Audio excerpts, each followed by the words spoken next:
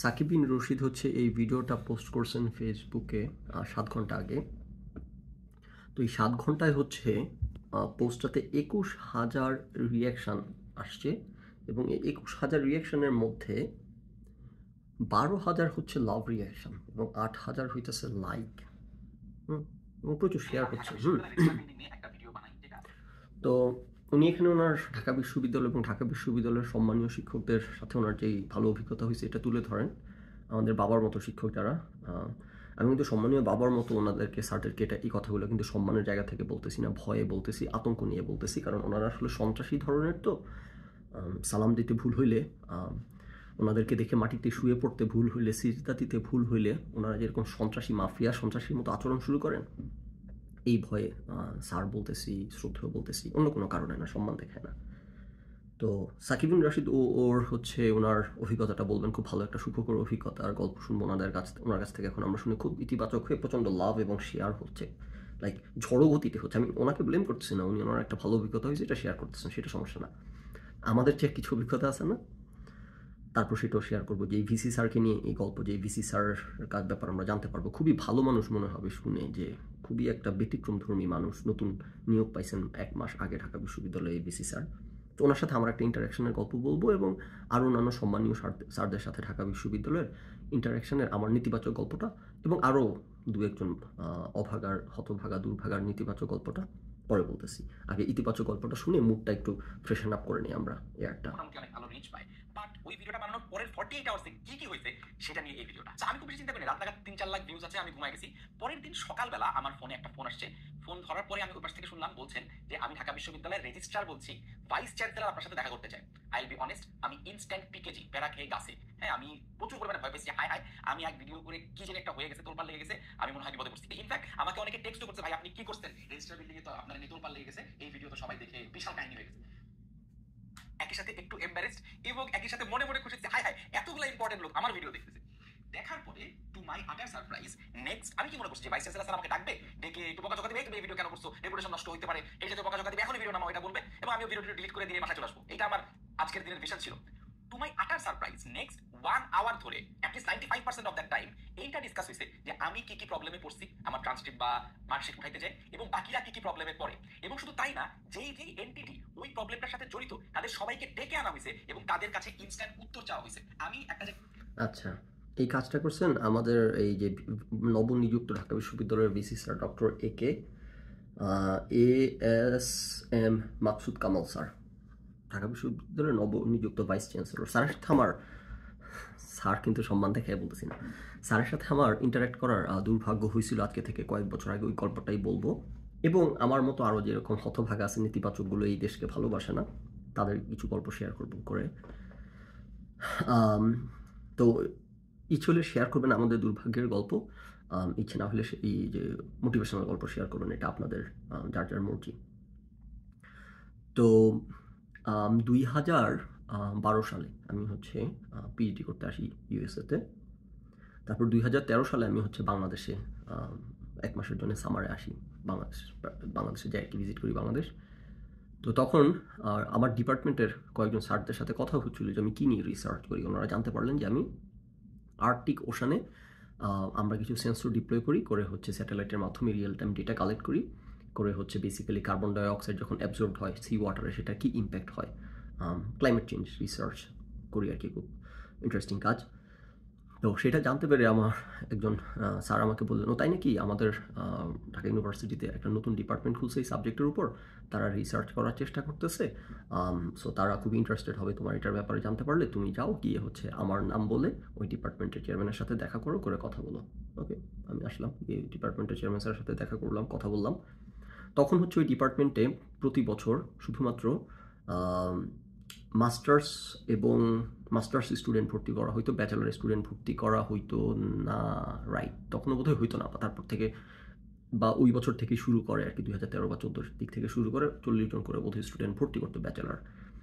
তো এই ডিপার্টমেন্টে এই সাবজেক্ট পড়ানোর জন্য একজনও শিক্ষক নাই। এখন এই নতুন ডিপার্টমেন্টগুলো কেন খুলে, দেখেন আপনারা তো ইতিবাচক কথা বললে বিশ্বাস করাইতে পারবো কি না, হয়তো ভাববেন মিথ্যা কথা বলতেছি। যারা নেতিবাচক তাদের কাছ থেকে একটু কথাবার্তা বলে একটু জেনে নিন এই দেশ কীভাবে চলে, কীভাবে অপারেট করে। দুর্নীতিতে পৃথিবীর নাম্বার 1 দুর্নীতিগ্রস্ত দেশ বছরের পর বছর হয়েছে, এমনি এমনি তো না, তাই না? কারণ আছে, সারা বিশ্ব আমাদের বিরুদ্ধে ষড়যন্ত্র করতেছে বলে না, আমরা সম্ভবত শিরায় শিরায় দুর্নীতিবাজ এবং শিরায় শিরায় বদমাইশ বলেই আমাদেরকে সারা পৃথিবী এভাবে জ্ঞান করে। যা হোক, সো এই ডিপার্টমেন্টগুলা মুড়িমুড়কির মতো ডিপার্টমেন্ট খোলা হয়েছে, মুড়িমুড়কির মতো ইউনিভার্সিটি খোলা হয়েছে সারা দেশে, এবং এগুলো খোলা হয় নিজেদের সন্ত্রাসীদেরকে হচ্ছে দলীয় সন্ত্রাসী, রাজনৈতিক সন্ত্রাসী, আমি শুধু আওয়ামী লীগ সরকারের আমলের কথা বলতেছি না, সকল সরকারের আমলে বিএনপি আওয়ামী লীগ অ্যালাইক বিভিন্ন সন্ত্রাসী থাকে, এদেরকে বিভিন্ন রকম বেনিফিট দিতে হবে, রিওয়ার্ড করতে হবে, তখন ইউনিভার্সিটি খুলে খুলে সেখানে একজনকে ভিসি বানায় দেয়, কোনো একজন চামবাজ সন্ত্রাসীকে প্রভিসি বানায় দেয়, প্রক্টর বানায় দেয়, বিভিন্ন পদবি দিয়ে বেড়ায় আর কি এগুলা। আর ইতিবাচকরা হইতেছে ভিডিও এগুলো শেয়ার করে বেড়ায় যে হচ্ছে যে দেশ তরতর করে এগিয়ে যাচ্ছে, পড়াশোনার মান এই। সো ঢাকা বিশ্ববিদ্যালয়ে মুড়িমুড়কির মতো ডিপার্টমেন্ট খুলে, এবং সারা বাংলাদেশ আপনারা জেনে থাকবেন খবরাখবর থেকে, বিশ্ববিদ্যালয়ের ডিপার্টমেন্ট মুড়িমুড়কির মতো খোলা হয়েছে। তো খোলা যে হয় তারপর এগুলোতে পড়াবে কারা? এখন তো কোনো লোক নাই এগুলো পড়ানোর জন্য, রাইট? সো একইভাবে ঢাকা বিশ্ববিদ্যালয়ের ওই ডিপার্টমেন্ট খুলে 4-5জন শিক্ষক নিয়োগ দেওয়া হয়েছে, তাদের কারোরই এই সাবজেক্টের ব্যাকগ্রাউন্ড নাই, একজনকে এক এক ডিপার্টমেন্ট থেকে ধরে এনে একটা ডিপার্টমেন্ট খুলছে। এবং কথিত আছে যে সাধারণত এরকম হয়, এই ডিপার্টমেন্টগুলো খোলা হয় যেমন একজন শিক্ষক উনি প্রমোশন পাচ্ছেন না, বা উনি একবার চেয়ারম্যান হয়ে গেছেন, আরেকবার চেয়ারম্যান হইতে পারবেন না, ওনার এখনও শখ মেটে নাই চেয়ারম্যান হওয়ার, উনি আরেকটা ডিপার্টমেন্ট খুলে সেই ডিপার্টমেন্টের চেয়ারম্যান হয়ে গেলেন। এই টাইপের অনেক ক্রেজি স্টোরি আছে, এগুলো আনবিলিভেবল শোনাইতে পারে, বাট অ্যাগেন দিস ইজ সোনার বাংলা। তো নানান মোটিভেশন থাকে ওনাদের এরকম ডিপার্টমেন্ট খোলার আর কি, ইউনিভার্সিটি খোলার। তো সেই ডিপার্টমেন্টে তখন 4জন বা 5জন শিক্ষক, একজনেরও ব্যাকগ্রাউন্ড নাই এই লাইনের। একজন হচ্ছে, দেখেন, আচ্ছা বলি, এটা হচ্ছে ওশানোগ্রাফি ডিপার্টমেন্ট, এবং ওশানোগ্রাফি ডিপার্টমেন্টে যারা টিচার, একজনের ব্যাকগ্রাউন্ড হইতেছে ম্যাথামেটিক্স বোধ হয়, একজনের ব্যাকগ্রাউন্ড খুব সম্ভবত জিওগ্রাফি না জিওলজি, শুধুমাত্র যিনি চেয়ারম্যান স্যার ছিলেন ওনার ব্যাকগ্রাউন্ড ছিল এই সাবজেক্টের, ওনার একটা উনি পিএইচডি করছেন এই সাবজেক্টে, আর একজন শিক্ষকের এই সাবজেক্টের কোনো ব্যাকগ্রাউন্ড নাই। তাহলে আপনি বলতে পারেন একটা ডিপার্টমেন্ট খুলে বসে আছে, সেই ডিপার্টমেন্টে 4-5জন লোক নিয়ে একটা ডিপার্টমেন্ট খুলে ফেলছে, এবং সেই ডিপার্টমেন্টে ওই সাবজেক্টের একজনও লোক নাই, তাহলে ছাত্রদেরকে কী পড়ায়, কীভাবে পড়ায়? ওকে, সেটা একটা ভালো প্রশ্ন হবে সেই প্রশ্ন করলে। তো এই যখন সেই ডিপার্টমেন্টের অবস্থা, এবং আমি এক্স্যাক্টলি এই ফিল্ডে খুব ইন্টারন্যাশনাল মানের কাজ করতেছি, কাজ করার সৌভাগ্য অর্জন করছি, সুযোগ পাইছি। তো আমাকে স্যার বলছেন গিয়ে দেখা করে চেয়ারম্যান স্যারের সাথে কথা বলতে, আমি গেলাম, দেখা করলাম চেয়ারম্যান স্যারের সাথে, কথা বললাম যে স্যার এই অবস্থা, আমাকে অমুক স্যার পাঠাইছেন, আমি কী অবস্থা, তুমি কী করতেছো? এই লাইনে পিএইচডি করতেছি। স্যার তো শুনে খুবই এক্সাইটেড, আরে বলো কি, আমাদের তো লোক লাগবে, আমাদের ক্লাস নেওয়ার কোনো লোক নাই, ইন্ডিয়া থেকে একজন লোক আসে, এসে হচ্ছে মাসে 15 দিন ওই ভদ্রলোক ক্লাস নেন, নিয়ে আবার চলে যান ইন্ডিয়া, তারপর আবার আসেন, এসে 15 দিন ক্লাস নিয়ে চলে যান। এভাবে একটা ডিপার্টমেন্ট চলতেছে, একটা ডিপার্টমেন্ট এভাবে চলতেছে, কোনো শিক্ষক নাই ক্লাস নেওয়ার জন্য, ইন্ডিয়া থেকে একজন এসে কয়েকদিন ক্লাস নিয়ে চলে যায়। তো স্যার আমাকে বললেন যে, ও তাহলে তুমি এক কাজ করো, তুমি খুব দ্রুত চলে আসো, তুমি আমাদের লোক লাগবে কিছু, আমরা কিছু লোক নিব। এবং আমি তখন কী কাজ করি উনি জানতে পারলেন, যে আমি যে ল্যাবে কাজ করি ওই ল্যাবে হচ্ছে আমরা কিছু সেন্সর ডিপ্লয় করি ওশানে, এবং সেই সেন্সরগুলো হচ্ছে, সেই সেন্সর টেকনোলজি ডেভেলপ করছে আমার হচ্ছে অ্যাডভাইজার। তো এই ওশানোগ্রাফি ফিল্ডে হইতে সেই ধরনের পিএইচ PCO2 মেজার করার যে সেন্সর খুব বেশি মার্কেটে নাই, অল্প কয়েকটা সেন্সর আছে, এগুলো খুবই হাইটেক, মানে খুবই কমপ্লেক্স টেকনোলজি, কারণ পানির নিচে তো হাইড্রোস্ট্যাটিক প্রেশার, পানির প্রেশার, ওয়াটার প্রেশার মারাত্মক। তো এই পানির প্রেশারের কারণে সকল সেন্সর ঠিকমতো অপারেট করে না পানির নিচে গভীরে আর কি, এবং রিয়েল টাইম ডেটা কালেক্ট, এগুলো খুবই কমপ্লেক্স প্রসেস, রাইট? সো আমি যে প্রজেক্টে কাজ করি, এই প্রজেক্টে আমরা মানব ইতিহাসে প্রথমবারের মতো আর্কটিক ওশান থেকে রিয়েল টাইম ডেটা কালেক্ট করতে সক্ষম হই, বুই থেকে। সো দ্যাট টেলস ইউ এগুলো কত কমপ্লেক্স এবং কত কঠিন কাজ। সো লাকিলি আমি সুযোগ পাইছি এরকম একটা ভালো ইন্টারেস্টিং প্রজেক্টে কাজ করার। তো স্যার জেনে আমাকে বললেন যে, খুবই ভালো খবর, তুমি তাড়াতাড়ি দেশে চলে আসো।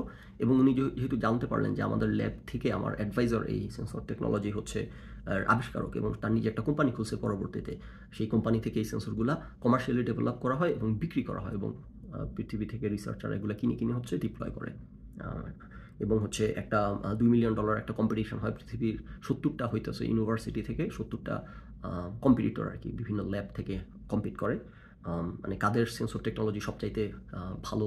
একটা ক্যাটাগরি হচ্ছে সম্ভবত সবচাইতে, ভুলে গেছি, 2টা ক্যাটাগরিতে।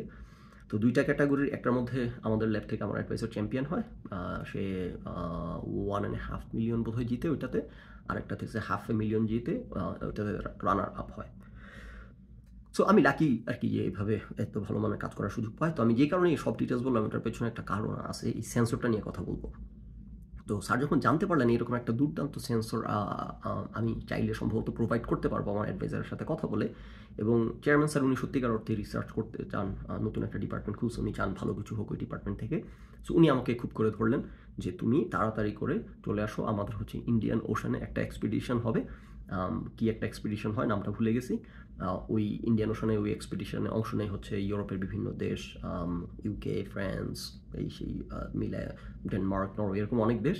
ইন্ডিয়া অংশ নিবে এবং স্যার চাচ্ছেন বাংলাদেশ থেকে, ওনারা যেহেতু নতুন ডিপার্টমেন্ট খুলছেন, ওনারা এই অপরচুনিটিটা গ্র্যাব করতে যাচ্ছেন, ওনারাও চাচ্ছেন এই এক্সপিডিশনে অংশ নিতে। এক্সপিডিশনে অংশ নিতে করবেনটা কি, কিছু একটা করতে তো হবে, এখানে তো করার মতো কোনো লোক নাই কাজ করার মতো। সো এখানে একটা ভালো ওভারল্যাপ হয়েছে ইন্টারেস্টের। স্যার আমাকে বললেন যে তুমি চলে আসো, তুমি একটা সেন্সর আমাদেরকে জোগাড় করে দাও, তোমার অ্যাডভাইজারের সাথে কথা বলো, বলে দেখো ওকে রাজি করাইতে পারো কিনা একটা সেন্সর দেওয়ার জন্য আমাদেরকে। এই সেন্সরগুলো একটা সেন্সরের দাম 20 থেকে 25 লাখ টাকা, একটা সেন্সরের দাম 20 থেকে 25 লাখ টাকা, তো ফ্রিতে দেওয়ার জন্যে। ওকে, খুব ভালো কথা। তো sir basically long story short, sir আমাকে বললেন আমি ঢাকা ভার্সিটিতে এসে জয়েন করতে, বললো তুমি মাস্টার্স করে চলে আসো, আমাদের এখনই একটা এক্সপিডিশন হইতে যাচ্ছে আগামী বছর, সেখানে আমাদের লোক লাগবে, আমরা চাচ্ছি এটাতে ঢুকতে, তুমি তোমার অ্যাডভাইজারের সাথে কথা বলে একটা সেন্সর কালেক্ট করে ম্যানেজ করে দিতে পারো কিনা দেখো, তারপর তুমি সেই সেন্সরটা নিয়ে চলে আসো, এসে আমাদের ঢাকা ভার্সিটিতে জয়েন করো, করে হচ্ছে তুমি সেই এক্সপিডিশনে যাবা, গিয়ে ওখান থেকে ডেটা কালেক্ট করে নিয়ে আসবা। ইন্ডিয়ান ওশানে 1 মাস থাকতে হবে জাহাজে। খুব ভালো কথা। আমি দ্রুত এখানে আমার অ্যাডভাইজার, তো আমি তখন দেশে ফিরে আসবো, একদম পাগল দেশে ফেরার জন্য আর কি। তো আমি যেদিন ইউএসএ যাই, লাস্ট ফ্রেন্ডদের সাথে যখন আড্ডাটা দিই টিএসসিতে, ঢাকা ভার্সিটির আমার ডিপার্টমেন্টের ফ্রেন্ডদের সাথে লাস্ট আড্ডায় আমি যখন বলতেছিলাম যে আমি চলে আসবো, আমার কোনো ফ্রেন্ড এটা বিশ্বাস করেনি, এটা কোনো বাংলাদেশি বিশ্বাস করে না। আমাদের সবার কথা হচ্ছে যে না, যাওয়ার পর এগুলো চেঞ্জ হয়ে যাবে, আসবি না তুই। সো আমি যে আসলেই আসতে চাচ্ছিলাম এবং আসছিলাম, সেটার প্রমাণ হচ্ছে এই ঘটনা। 2015 সাল আমি তাড়াতাড়ি আমার অ্যাডভাইজারের সাথে সে কথা বলি। অ্যাডভাইজারের সাথে কথা বলার পর আমার অ্যাডভাইজার প্রাথমিকভাবে রাজি হইতে চায় না সে। ও বলে যে দেখো এরকম কোলাবোরেশন করে আমি এর আগে বিপদে পড়ছি, এরকম চিলিতে হচ্ছে এরকম একটা কোলাবোরেশন করছিল, তারপর একটা সেন্সর পাঠাইছে, সেই সেন্সরটা হচ্ছে এয়ারপোর্ট থেকে কি কাস্টমসের কিনা কি ঝামেলা কীভাবে ওটাবার উধাও হয়ে গেছে, সেই সেন্সরটা সে ফেরত পায়।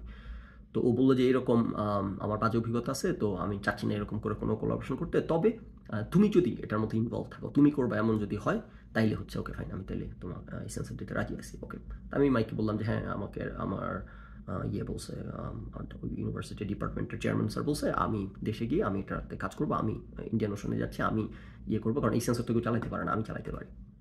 ওকে, ভালো কথা। তারপর ওই চেয়ারম্যান স্যারের সাথে কোরেসপন্ডেন্স করাই দিলাম, ঢাকা বিশ্ববিদ্যালয়ের চেয়ারম্যান স্যারের সাথে আমার অ্যাডভাইজারের, তারা কোরেসপন্ড করলো।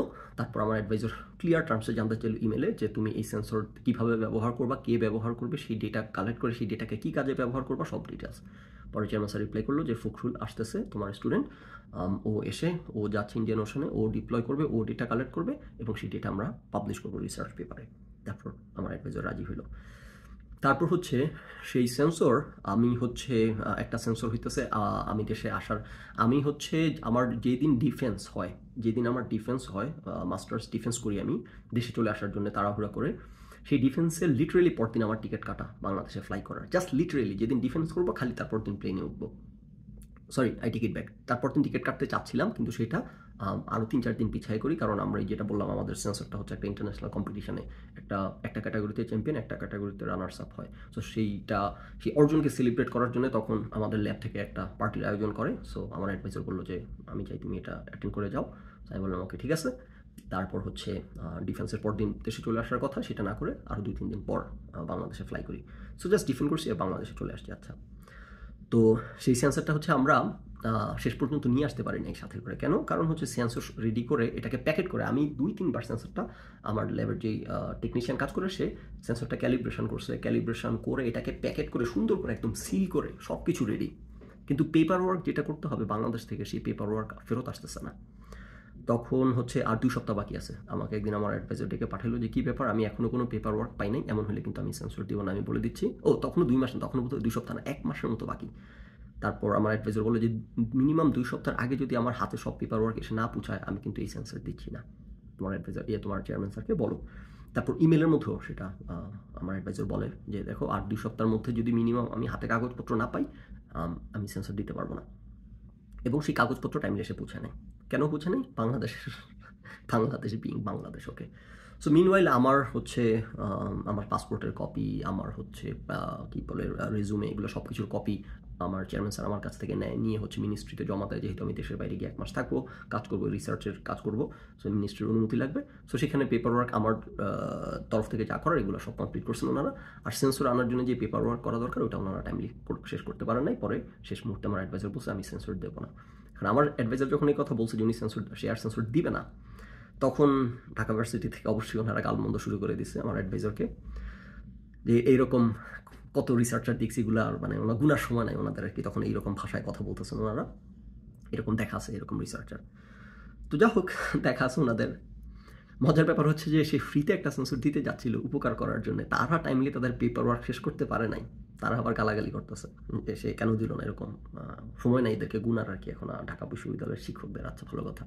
এখন আমি ভাবতেছি যে অলরেডি সব কিছু এত দূর করে ফেললাম, আমি দেশে চলে আসতেছি, এই যে একটা ঘটনা ঘটলো এখন নাকি আমার উপর প্রতিশোধ পরায়ণ হয়ে পড়ে আমার ঢাকা বিশ্ববিদ্যালয়ের সম্মানীয় শ্রদ্ধেয় শিক্ষক সন্ত্রাসীরা, যে কেন আমি সেন্সরটা প্রোভাইড করতে পারলাম না। দোষটা কিন্তু ওনাদের, আমরা সব করে রেডি, আমি ট্রেনিং এই সেন্সর 3-4 বার অপারেট করে আমি রেডি, কারণ আমি ইন্ডিয়ান ওশনে গেলে আমাকে সেখানে কোনো দেখার সাহায্য করার কেউ নেই, আমাকে পুরো কাজ করতে হবে। সো আমি নিজের গরজ এটা কয়েকবার করে সব কিছু করে রেডি, ক্যালিব্রেট করে রেডি, প্যাকেট করে রেডি, এই সেন্সর প্যাকেট করে আমাদের ডেস্কের উপর পড়ে আছে, এটা রেডি, খালি পাঠাবো আমরা।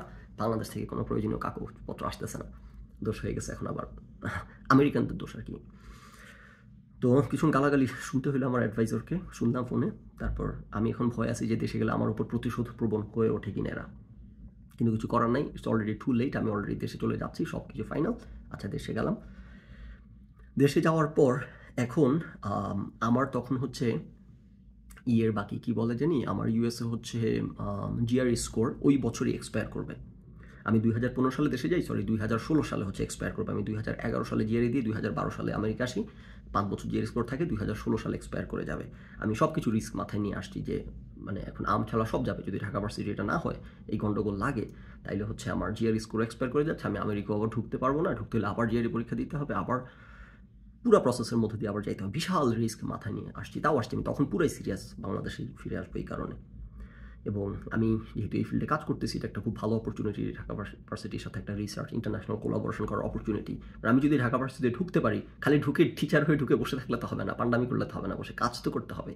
এবং চাইলেই তো কাজ করা যায় না, চাইলে তো ইন্টারন্যাশনাল মানের কাজ করার সুযোগ মেলে না। তো এটা আমার জন্য একটা হিউজ অপরচুনিটি যে আমি যদি আমার অ্যাডভাইজারের সেন্সরটা এখানে ইউজ করতে পারি, ডিপ্লয় করতে পারি। আমার অ্যাডভাইজার সকল ওশানে মোটামুটি কাজ করছে, ইন্ডিয়ান ওশানে কোনো কাজ করা হয় নাই। সো সে ওই জন্য ইন্টারেস্টেড হয়েছে যে আমার মাধ্যমে এটা একটা তার জন্য অপরচুনিটি। আর আমি তো সবার উপর ইন্টারেস্টেড, কারণ আমার মাধ্যমে এটা পুরো ঢাকা ভার্সিটির জন্য একটা অপরচুনিটি। আমাদের ওই চেয়ারম্যান স্যার ওই জন্য খুব এক্সাইটেড, কারণ এটা ওনাদের জন্য পুরো ডিপার্টমেন্টের জন্য একটা খুব ভালো অপরচুনিটি। নতুন একটা ডিপার্টমেন্ট এরকম ইন্টারন্যাশনাল একটা কোলাবোরেশন করতে পারলে, এবং এটা একটা like simply opens the door, পরবর্তীতে এই কোলাবোরেশনের লেজ ধরে আরও কত রকম কাজ করার সুযোগ মিলবে। তো আমি আমার যে মাস্টার্সের যে রিসার্চটা করি, সেই রিসার্চে হচ্ছে আমার কাজের সাথে হইতেছে কলাম্বিয়া ইউনিভার্সিটির প্রফেসর ছিল, ইয়েল ইউনিভার্সিটির প্রফেসর ছিল। আমার সেই কাজটা রিসার্চটা হইতেছে ওই জার্নালের হইতেছে হাইলাইটস স্পটলাইট সেকশনে হাইলাইটেড হয়েছে বেস্ট অ্যাকসেপ্টেড পেপার হিসেবে, রাইট? খুব ভালো মানের কাজ আর কি। সো আমিও খুব এক্সাইটেড ছিলাম যে এইরকম একটা এদের সাথে যদি লিঙ্ক রাখতে পারি, ঢাকা বিশ্ববিদ্যালয়ে গিয়ে এই রিসার্চ করতে পারি, মানে একটা বিশাল আমেজিং ব্যাপার হবে এই ডিপার্টমেন্টের জন্য, ঢাকা ভার্সিটির জন্য, আমার ক্যারিয়ারের জন্য, রাইট? আমি was very excited about it. আচ্ছা ভালো কথা, তার কোনো কিছু হইলো না কেন? টাইমলি ওনারা কাগজপত্র পাঠান নাই দেখে। তাও কিন্তু তার মানে এই না যে অপরচুনিটি এটা চলে গেছে, আর না, আমি যদি এখানে থাকি তাহলে আবার অপরচুনিটি ওপেন আপ করতে পারবো, আমার অ্যাডভাইজারের সাথে আবার কথা বলতে পারবো, আবার একটা ব্যবস্থা হয়ে যাবে, রাইট? তো I was under the impression যে, দেখেন আমি আরেকটা ভদ্রলোকের একটা ঘটনা লাস্টে সময় থাকলে একটু পড়ে শোনাবো। ওই ভদ্রলোক আমার মতো ইমপ্রেশনে ছিলেন। I was under the impression যে দেশটা এত পচে যায় নাই, এখনও পচে গেলেও এত পচে যায় নাই যে, কারণ দেশে গেলে বিপদে পড়বো, সবাই আমাকে না করছে, যতজনের সাথে কথা বলছি প্রত্যেকে আমাকে না করছে, শুধুমাত্র বাংলাদেশকে প্ল্যান করে আমেরিকা চাইল না। একটা সেকেন্ড প্ল্যান রাখো, একটা প্ল্যান বি রাখো, শুধুমাত্র বাংলাদেশের কথা চিন্তা করে সব ছেড়ে ছুড়ে এভাবে চলে যাও না। আমি কারো কোনো কথা শুনি নাই। আমার ভরসাটা এই জায়গাতে ছিল, প্রথমত আমি দেশে ফিরে আসতে চাইতেছিলাম at that point in time, serious ছিলাম এই ব্যাপারে। আর সেকেন্ড হচ্ছে সবাই যে ভয়টা পাচ্ছিল যে গিয়ে বিপদে পড়বো, আমি স্টিল আমার ভরসার জায়গাটা এই জায়গায় ছিল যে আমি যেই মানের আমি যে একটা প্যাকেজ নিয়ে আসতেছি, যে অফারটা নিয়ে আসতেছি ঢাকা বিশ্ববিদ্যালয়ের জন্য, ওই ডিপার্টমেন্টের জন্য, এটা হার্ড টু রিফিউজ এই অফার। এবং হচ্ছে যে ওই চেয়ারম্যান স্যার উনি নিজে সিরিয়াসলি রিসার্চ করতে চান, ওই ডিপার্টমেন্টে কোনো টিচার নাই, একটা ক্লাস নেওয়ার মতো কোনো টিচার নেই। আমাকে তখন চেয়ারম্যান স্যার বলছিলেন যে তুমি কি মাস্টার্স এবং তখনও স্টুডেন্ট নেয় না, অনার্স স্টুডেন্ট তখনও বোধহয় নেওয়া শুরু করে নাই বা করছে, যে আমাকে বললো তুমি মাস্টার্স বা পিএইচডি স্টুডেন্টদেরকে, মাস্টার্স বলে তখন পিএইচডি না, বললো যে থিসিস করাইতে পারবো। আমি বলছি হ্যাঁ পারবো, রিসার্চ করছি যেহেতু, পারবো না কেন। তো তার মানে বুঝতেছেন অবস্থা। তো এবং ইন্টারেস্টিংলি ভুলে যাওয়ার আগে সেই ইন্ডিয়ান যে প্রফেসর, আমি যখন দেশে আসি, দেশে আসার পর একদিন আমাকে চেয়ারম্যান স্যার ডেকে পাঠাইছেন, ওই ইন্ডিয়ান প্রফেসর আসছে ক্লাস নিতে। তো আসার পর আমাকে সাথে পরিচয় করাইতে স্যার ডেকে পাঠাইছেন, আমরা বসে পরিচয় হয়েছি, কথাবার্তা বলতেছি কী কাজ করলাম আমি। তারপর ওই ইন্ডিয়ান প্রফেসর আমার সামনে চেয়ারম্যান স্যারকে বললেন যে আরে এ তো অনেক ভালো কাজ করছে, এই এরিয়াতে অনেক জানে মনে হচ্ছে, তাহলে আপনারা ওকে নিয়ে নেন। আমার সামনে বলতেছে যে আপনারা ওকে নিয়ে নেন। তখন চেয়ারম্যান স্যার বলতেছে হ্যাঁ আমরা ওকে নেওয়ার জন্যই আনাইছি ইউএসএ থেকে। ওকে আচ্ছা, এটা আমার সামনে কনভারসেশন ওই ইন্ডিয়ান প্রফেসরের সাথে আমার ওই চেয়ারম্যান স্যার। আচ্ছা, তো যা হোক, সো আমার ভরসার জায়গা ছিল যে যেই এতগুলো স্টুডেন্টের ভবিষ্যৎ, একটা ইউনিভার্সিটিতে একটা ডিপার্টমেন্টের একটা পড়ানোর লোক নাই, এত বড় একটা রিসার্চ অপরচুনিটি। আমি জানি যে এই দেশে গুন্ডামি পান্ডামি ছাড়া একটা গাছের পাতাও নড়ে না, এই সন্ত্রাসীদের করায়ত্ত ছাড়া একটা গাছের পাতাও নড়ে না। কিন্তু এত পচে যাওয়ার কথা না যে যেই ডিপার্টমেন্টের বয়স মনে করেন 50 বছর, সেই ডিপার্টমেন্টে তাদের লোক নেওয়ার জন্য তারা ডেসপারেট না, রিসার্চ করার জন্য ডেসপারেট না, ক্লাস নেওয়ার কোনো টিচার নাই, ব্যাপারটা এরকম না। তারা মানে প্রত্যেকটা নিয়োগের মধ্যে সন্ত্রাসীপনা করে। ওকে, এই ডিপার্টমেন্টে নিশ্চয়ই এতটা নিচে নেমে যাবে না ইউনিভার্সিটি টিচাররা। ইউনিভার্সিটির দিকে তাকায়, ডিপার্টমেন্টের দিকে তাকায়, ইউনিভার্সিটির প্রয়োজনে, ডিপার্টমেন্টের প্রয়োজনে ছাত্রগুলোর মুখের দিকে তাকায় যাদের ক্লাস নেওয়ার একটা টিচার নাই, 4-5টা বিভিন্ন ম্যাথটার ডিপার্টমেন্টের লোক দিয়ে ডিপার্টমেন্ট খুলে বসে আছে।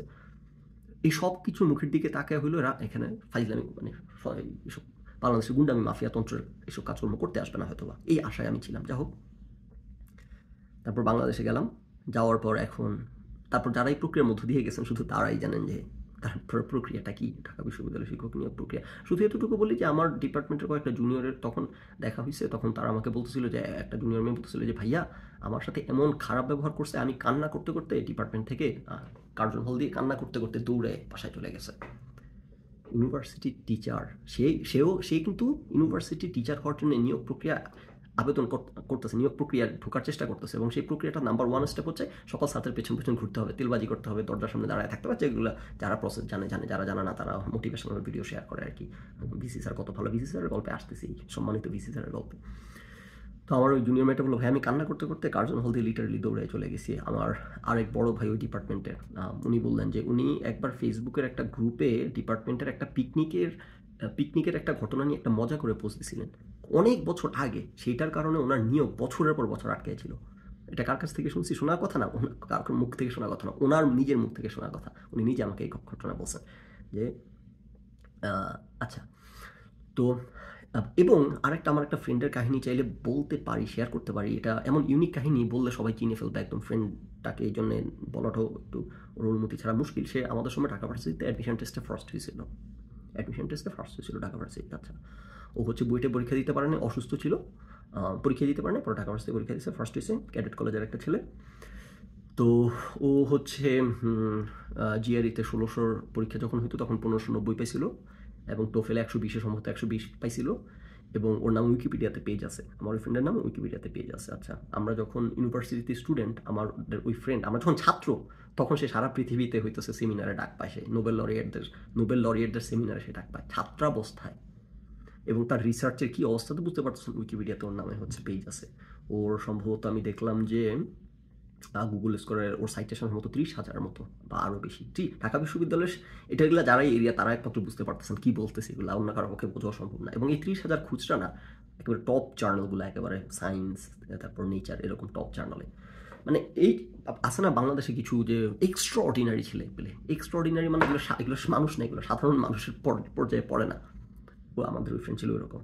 আমার সেই ফ্রেন্ডের কাহিনী যদি বলি, আমার ওই ফ্রেন্ডকে দেখার পর তখন আমি আসলে সত্যি কথা বলতে আমার তখন আর নিজের স্টোরি আমার কাছে এগুলো খুবই মানে ছেলে খেলা মনে হয়েছে। তো আমি দেশে যাওয়ার পর, আমি যখন এরকম দেশে যাওয়ার পর বিপদে পড়ে গেলাম। কীভাবে বিপদে পড়লাম, যে মাসের পর মাস যাচ্ছে আমাকে কিছুই বলতেছে না ডিপার্টমেন্ট থেকে। মাঝে মধ্যে আমাকে স্যাররা ডেকে পাঠায় বলেন যে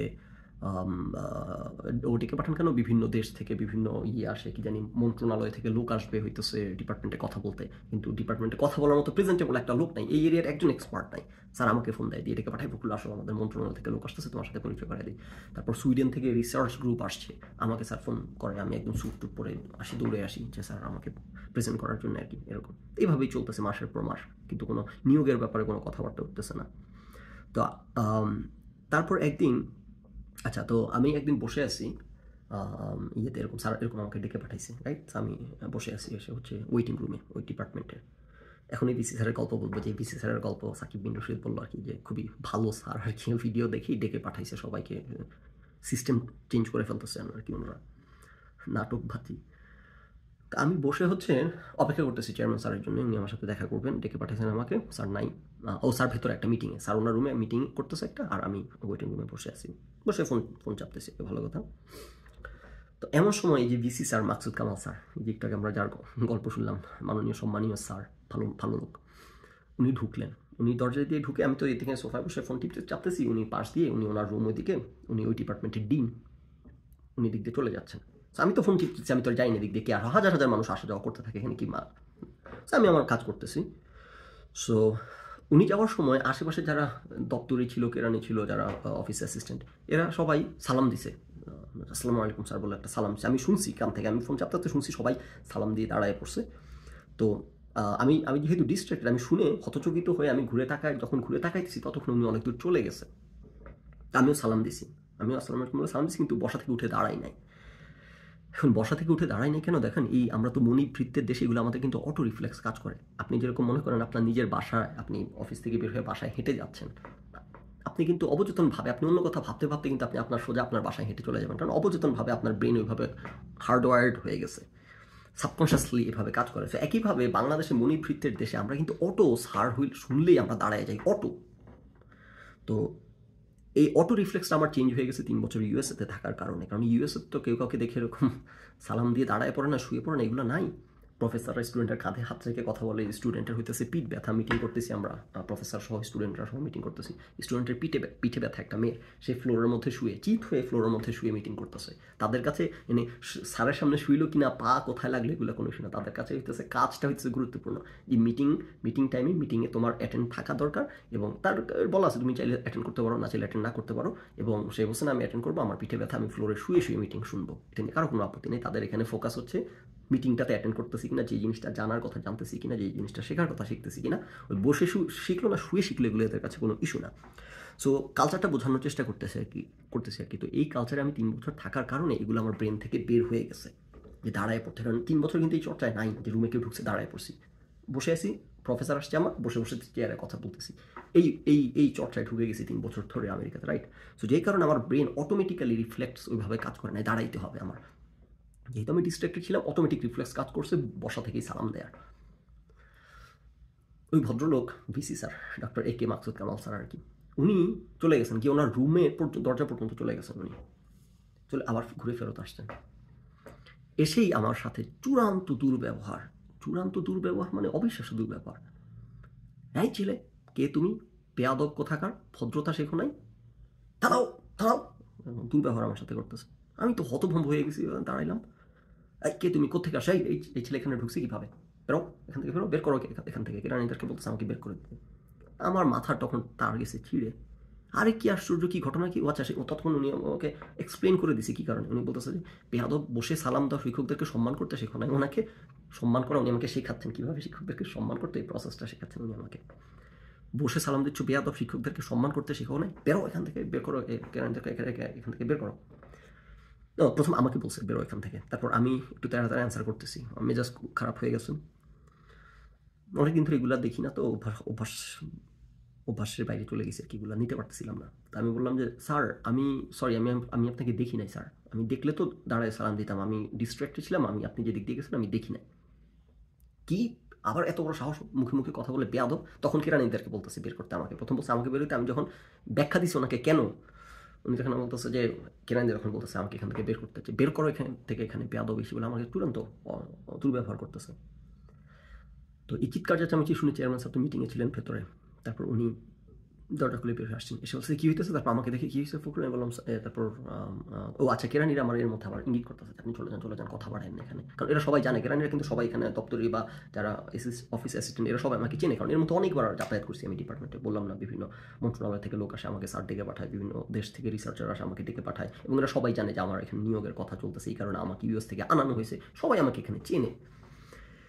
সো ডিন স্যার, বর্তমান VC sir Maksud Kamal sir, উনি আর আমাকে চেনেন না, উনি এরকম করতেছে, সবাই আমাকে বলতেছে আপনি চলে যান, ওরা তো জানে আমি এখানে নিয়োগের কথা হইতেছে, আমার নিয়োগ অলরেডি গুহামারা হয়ে গেছে, আমার নিয়োগের আমিও বুঝতেছি আমার নিয়োগের অলরেডি গুহামারা হয়ে গেছে, এবং আমার জন্য যে stake two high, already America সব ছেড়ে চলে আসছে, আমার জিএর স্কোর সব এক্সপায়ার হয়ে যাচ্ছে, মানে আমার এখন জীবন ওলট পালট হয়ে যাবে, ক্যারিয়ার ওলট পালট হয়ে যাবে, কিন্তু এই মাস্তানদের মাস্তানি সহ্য করতে পারিনি, এই জন্য এখন মুখে মুখে অ্যান্সার করতেছি যে স্যার সরি স্যার, এই কারণে আমি আপনাকে দাঁড়াইনি, আমি আপনাকে দেখতে পাইনি।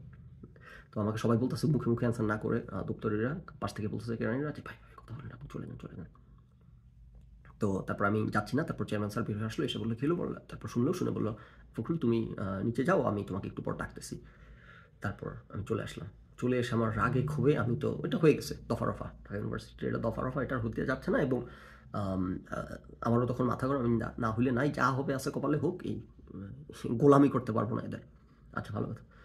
তো মাথায় যখন একটু ঠান্ডা হইলো, তখন আমি ভাবলাম যে আচ্ছা এত দূর থেকে আসছি, এত কিছু বিসর্জন দিয়ে আসছি, একটা মাথা গরম ঘটনা করে পুরো জিনিসটা এভাবে করে ফেলার তো ঠিক না, এটাকে দেখি কোনোভাবে রিকনসাইল করা যায় কিনা। তারপর আমি আমার ডিপার্টমেন্টে গেলাম, আমার ডিপার্টমেন্টের একজন স্যার তখন উনি হচ্ছেন ফিজিক্যাল সায়েন্স ফ্যাকাল্টির ডিন। তো আমি ওনার অধীনে মাস্টার্স থিসিস করা শুরু করছিলাম ঢাকা ইউনিভার্সিটিতে, অনার্স করার পর মাস্টার্স থিসিসটা ওনার অধীনে শুরু করেই আমি ইউএসএ অ্যাডমিশন পেয়ে চলে আসছি, তারপর ওনার অধীনে আর শেষ করা হয়নি, মাস্টার্সই করা হয়নি, কয়েক মাসের মধ্যে আমি চলে আসছি ইউএসএ। স্যারের সাথে দেখা করলাম, স্যার আমাকে ডিন স্যার, উনি তখন আমাকে চাটা আনলো, নাস্তা দিল, বসলাম। তারপর স্যারকে আমি খুব দুঃখ নিয়ে ঘটনাটা বললাম যে দেখেন স্যার এই ঘটনা, আমি তো দেশে আসছি এই কারণে আমাকে আনানো হয়েছে, এবং এই ঘটনা আমি স্যারকে হইতেছে আমি সালাম দিয়ে দাঁড়াই নাই কেন, আমি খেয়াল করি নাই, এই কোনো কারণ উনি এরকম ব্যবহার করে আমাকে বের করে দিয়েছেন, এই অবস্থা। ডিন স্যার শুনে, ডিন বলতে আমার ডিপার্টমেন্টের স্যার, আমার যার আন্ডারে আমি মাস্টার্স থিসিস শুরু করছিলাম, ওই স্যার শুনে উনি আমাকে বলতেছে দোষ তো তোমার দোষ, তুমি তো এই দেশের জন্য ফিট না, এই কথাটা বলছে আমার কানে এখনো বাঁচতেছে, বলতেছে আমি এই দেশের জন্য ফিট না, তুমি তো এই দেশের জন্য ফিট না, কেন ফিট না এটার ব্যাখ্যাটা কি, তুমি ওনাকে চিনবা না কেন, তুমি জানো না উনি কত বড় শিক্ষক নেতা, তুমি জানো উনি কত বড় শিক্ষক নেতা, ওনাকে সারাদিন টিভিতে দেখা যায়। আমি তো ভাবতেছি যে এক সন্ত্রাসী থেকে আরেক সন্ত্রাসীর পাল্লায় গিয়ে পড়ছি দেখা যায়। উনি আমাকে উল্টা আমার সাথে দুর্ব্যবহার শুরু করছে যে আমি এই দেশের জন্য ফিট না, সমস্যা তো তোমারই, তুমি তো এই দেশের জন্য ফিট না, তুমি ওনাকে চেনো না, উনি কত বড় শিক্ষক নেতা, ওনাকে টিভিতে দেখা যায় সারাদিন। সো আপনারা যদি জানেন যে যারা ঢাকা বিশ্ববিদ্যালয়ের শিক্ষক হয়, এই দেশে বিভিন্ন বিশ্ববিদ্যালয়গুলোর শিক্ষক পদে নিয়োগ পায়, বিভিন্ন উচ্চ পদে থাকে, ফ্যাকাল্টি কী বলে আপনার ডিন পদে থাকে, এনারা কিন্তু এমনি আসে না, ওনাদের বিশাল ট্র্যাক রেকর্ড পান্ডামি গুন্ডামি করার, এরা এমনি এখানে আসতে পারে না, বিশাল ট্র্যাক রেকর্ড সন্ত্রাসী কাজকর্ম করার, তারপর ওনারা এইসব পদগুলোতে আসে। সো কেউ যদি এসব পদে থাকে, বাংলাদেশের উচ্চ পদে বাই ডিজাইন এবং বাই ডেফিনেশন আপনি বলে দিতে পারেন এবং ধরে নিতে পারেন ওনার প্রচণ্ড সন্ত্রাসী পনার ট্র্যাক রেকর্ড আছে, নাহলে উনি এখানে আসতে পারতেন না। এটা তো রন্ধ্রে একটা পচা গলা দুর্গন্ধযুক্ত পুঁতিগন্ধময় দেশ, এমনি না। কারণ যা হোক, যারা ইয়াহিয়ামিন সোলাইমান সুখন বেশি শুনে তাদের কোনো ধারণা নাই কোন দেশে আছে, পাশ করে বের হলে টের পাবে। দেখেন পাশ করে বের হলে টের পাবে বলার কি দরকার, এই যে ওয়ার্ল্ড ইকোনমিক ফোরামের একটা হচ্ছে কি বলে যে ওয়ার্ল্ড ইকোনমিক ফোরামের তো সম্ভবত আপনারা খুঁজে সার্চ করে নিন, ডেইলি স্টার রিপোর্ট করছিল যে বাংলাদেশ থেকে, আমি দেখেই বলি, হ্যাঁ ওয়ার্ল্ড ইকোনমিক ফোরাম হতেছে জানুয়ারি 2020 সালে একটা সার্ভে করছে, সেখানে হইতেছে 82% of young people in Bangladesh aged between 15 and 29 want to leave the country. 82% বাংলাদেশের তরুণ ছেলেমেয়েরা, 82%, 32% না, 42% না, 82% বাংলাদেশের 15 থেকে 29 বছর বয়সী ছেলেমেয়েরা এই দেশে থাকতে চায় না, বাংলাদেশে থাকতে চায় না, বাংলাদেশ ছেড়ে চলে যেতে চায়। এবং এই 82% কিন্তু ভুল বুঝবেন না, তারা শিকার গেছে, এই 82% শিকার গেছে, তার মানে সত্যিকার নাম্বারটা আরও বেশি, হয়তো 99%, বাকিটা লজ্জায় হয়তো শিকার যায় নাই, বিভিন্ন কারণ থাকতে পারে শিকার না যাওয়ার। শিকার গেছে যারা, তারা মানে হচ্ছে তারা হচ্ছে 82%।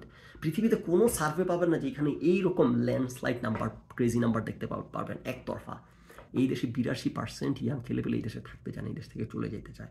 এবং এই যে 15 থেকে 19% ছেলেপেলে, they have no fucking clue এরা কোন দেশে আছে। এই দেশের নৈরাজ্য মাফিয়াপনা, সন্ত্রাসীপনার এই যে আমি গল্পগুলো বলতেছি, এগুলো সম্পর্কে তাদের কোনো ধারণা নাই। তারা সারাদিন সোলেমান সুখন, আরিফ আর হোসেন, ইয়া আমিন শুনে বেড়ায়।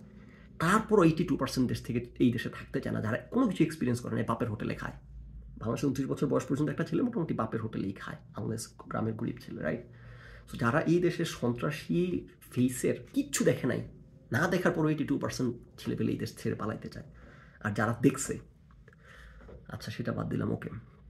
তো আমাকে যখন ডিন স্যার উল্টা আমার সাথে দুর্ব্যবহার শুরু করছে, যে আমি কেন ওনাকে চিনলাম না, ওনাকে সারাদিন টিভিতে দেখা যায় উনি বিশাল শিক্ষক নেতা, আমি আমেরিকাতে বসে, আমি বুঝেন আমি মাত্র বাংলাদেশে আসছি, এমনও না যে আমি ঢাকা ইউনিভার্সিটি অনেকদিন চলাফেরা করতেছি, এটা আমি আনফিট, আমি কেন ওনাকে চিনলাম না, ঢাকা ইউনিভার্সিটি যতদিন চলাফেরা করি, একটা শিক্ষক নেতাকে আমি আমেরিকাতে বসে আছি, তাহলে আমেরিকাতে বসে থেকেও আমাকে কীভাবে চিনতেই হবে, টিভি থেকে দেখে চিনতে হবে, আমি অনেক বড় শিক্ষক নেতা, ওনাকে টিভিতে প্রচুর দেখা যায়।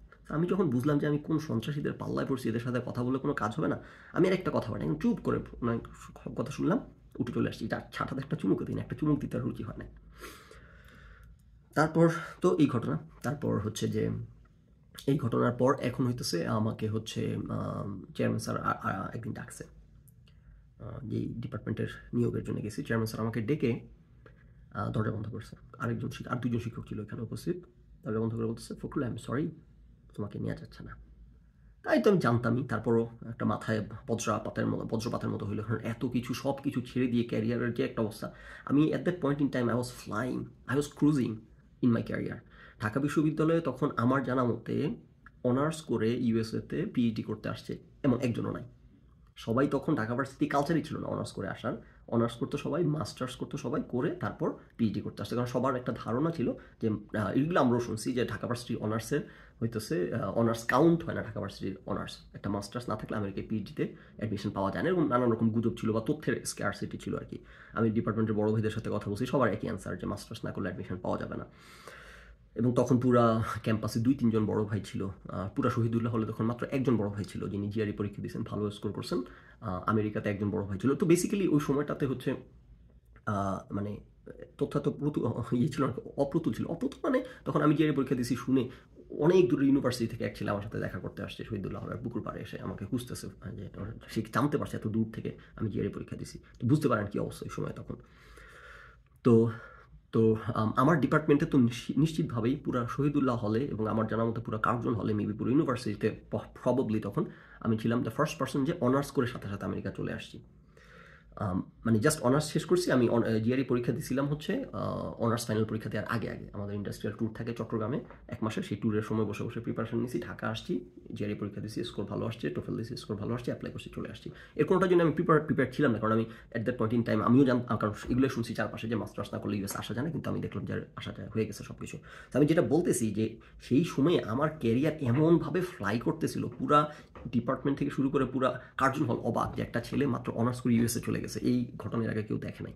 সো আমি আমার কলিগ, আমার পিয়ারদের থেকে সবার কাছ থেকে যোজন আগে গেছিলাম। তো ওই এক ঘটনা আমাকে আমার সকল কলিগ, সকল পিয়ারদের থেকে যোজন পিছাইতে এমন পিছাইছে, আমি যতদিনে পিএইচডি শেষ করছি ততদিনে আমার 6 বছর 7 বছর 8 বছর জুনিয়ররা পিএইচডি করে ফেলছে আমেরিকায় আসে।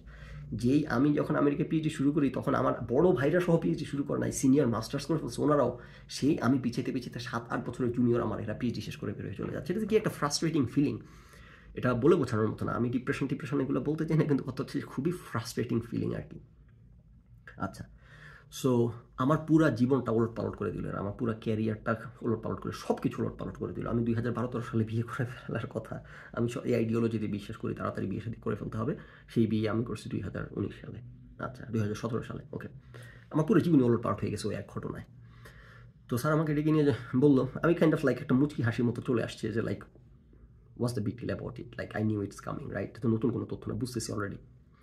এখানে আবার যেটা জানতে পারলাম, নতুন প্লেয়ার অ্যাড হয়েছে বলতে কি, আমাকে স্যার বললো যে দেখো তোমার ডিপার্টমেন্টে, ঢাকা ভার্সিটিতে আমার ডিপার্টমেন্টের এক স্যার বলতেছে, এক স্যার না, বললো যে কয়েকজন, ওনাকে ডেকে নিয়ে গেছে সম্ভবত ওই ডিপার্টমেন্টে, টুকটুক মনে পড়ে এই চেয়ারম্যান স্যারকে, উনি আমাকে যে ভাষাটা বললো, আমি কোট করতেছি ওনাকে, যে আমাকে ওনারা ভীমরুলের মতো চারদিক থেকে জেকে ধরছে, তোমাকে নেওয়া যাবে না। ওনাকে ভীমরুলের মতো, আমার ডিপার্টমেন্টের কয়েকজন স্যার ভীমরুলের মতো চারদিক থেকে জেকে ধরছে, কোনো অবস্থাতেই আমাকে নিয়োগ দেওয়া যাবে না। আচ্ছা, কি অপরাধ? অপরাধ হচ্ছে ওই যে আপনারা এখন এগুলো আবার বললে তো বোঝানো মুশকিল। কেমনে নিয়োগ হয় আপনাদের সম্মানিত স্যারদের কোনো ধারণা রাখেন না। তেলবাজি করতে হবে, চামবাজি করতে হবে, নানান রকম কাহিনী আছে। তো তারা এখন হইতেছে আমি সরকারের সমালোচনা করছি ফেসবুকে কখনো কোনো কালে, এই কারণে আমাকে নিয়োগ দেওয়া যাবে না। এখন কারোর কাছে যদি অবিশ্বাস্য মনে হয় তাইলে হচ্ছে যে একটু আগে বললাম না, আমার ডিপার্টমেন্টের এক বড় ভাই পিকনিক নিয়ে মজা করে হইতেছে এই ডিপার্টমেন্টের ইন্টারনাল গ্রুপে স্যারদেরকে নিয়ে একটা মজা করে একটা কমেন্ট করছিল। ওইটার কারণে ওনার নিয়োগ বহু বছর আটকা গেছিল। আর সেখানে সরকারের সমালোচনা করা তো বুঝতেই পারেন এই দেশে কত বড় গুনাহ কাজ। তা আমাকে বললেন যে তুমি সরকারের সমালোচনা করছো ফেসবুকে, এই কারণে তোমাকে দেওয়া যাবে না। আমাকে ওরা ভীমরুলের মতো এরকম চারদিক থেকে চাপড়ে ধরছে। এবং চেয়ারম্যান স্যার উনি হচ্ছে ভদ্রলোক টাইপের, উনি এইসব গুন্ডামি মাস্তানি এগুলোতে যাইতে চান না। উনি বললো যে দেখো আমি তোমাকে নিতে চাই, আমি এত দূর থেকে তোমাকে আনাইছি, আমি এখনও তোমাকে নিতে চাই, তোমাকে প্রয়োজন, কিন্তু আমি এইগুলোর মধ্যে আমি ঢুকতে চাই না, এটা তোমাকে রিজলভ করতে হবে এই জিনিস। আমি বললাম যে আচ্ছা স্যার, আমি খুবই কষ্ট পাইলাম শুনে যে আমার ডিপার্টমেন্টের স্যাররা এই কাজ করছে, কারণ আমি ডিপার্টমেন্টে খুবই নোন ফেস ছিলাম। শুধুমাত্র আমি যতদিন ছাত্র ছিলাম তখন না, আমি চলে আসার পরও দীর্ঘদিন অনেক নোন ফেস ছিলাম। খেলাধুলা করতাম, ডিপার্টমেন্টের ক্রিকেট টিমে খেলছি 4 বছর, পিকনিকগুলোতে সবসময় পার্টিসিপেট করতাম, গিটার বাজাইতাম। আমি যখন ডিপার্টমেন্টে গিটার বাজাই তখন পুরো ডিপার্টমেন্টে আর কেউ ছিল না গিটার বাজায় না। সো যেই কারণে সবাই গান গাইলে একমাত্র আমি সবার সাথে গিটার বাজাইতেছি, রাইট? সো খুবই নোন ফেস ছিলাম, প্যারোডি গান টান করতাম। ফেসবুকে তোমার কয়েকটা প্যারোডি গান ভাইরাল হয়েছে, ডিপার্টমেন্টে এরকম প্যারোডি গান টান করতাম এগুলো খুব। সো পুরো ডিপার্টমেন্টের সকল স্যার স্টুডেন্ট সবার কাছে খুবই নোন ফেস আমি। তো যে কারণে আমি খুবই অবাক হয়েছি যে আমার ডিপার্টমেন্টের কোনো স্যারদের সাথে রিহার্সেল করছি, নানান ক্যাপাসিটিতে ইন্টারেক্ট করছি। তো আমার ডিপার্টমেন্টের কোনো স্যার এরকম করে এসে অন্য ডিপার্টমেন্টে গিয়ে এরকম একটা ক্ষতি করার চেষ্টা, আমি অবাক হয়েছি না, আমি কষ্ট পাইছি এটা জেনে। তো আমি চেয়ারম্যান স্যারকে বললাম যে স্যার, একমন চেয়ারম্যান স্যার আমাকে বলে দিচ্ছেন এটা আমাকে ফাইন্ড আউট করে খুঁজে বের করে রিজলভ করতে হবে। বললাম স্যার এটা কোন স্যার, একটু কি আমাকে বলা যায় কোন স্যার? কারণ আমি তাহলে কীভাবে, আমি যদি নাই জানি যে কার এটার পেছনে আছে, আমি এটার সমাধান করবো কীভাবে? স্যার বলছেন না আমি এটা নাম বলতে পারবো না, আমি কিছুই বলতে পারবো না, আমি তোমাকে যা বলার বলে দিছি, একটু কি বলে দিছি, বাকিটা তুমি খুঁজে বের করে তুমি রিজলভ করো।